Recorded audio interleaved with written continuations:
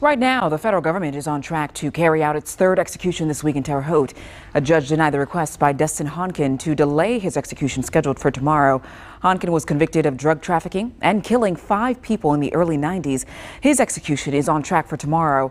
Now, just this morning, Wesley Purkey was put to death. He was convicted of kidnapping, raping, and killing a teenage girl.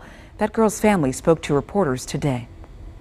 I've been with 17 years for something that, even though there was a moratorium on death row, there's monsters out there that need to be gotten rid of. Purkey was the second inmate put to death in Terre Haute this week. Daniel Lee was executed on Tuesday morning. Both he and Purkey had their executions delayed until the Supreme Court allowed them to go on.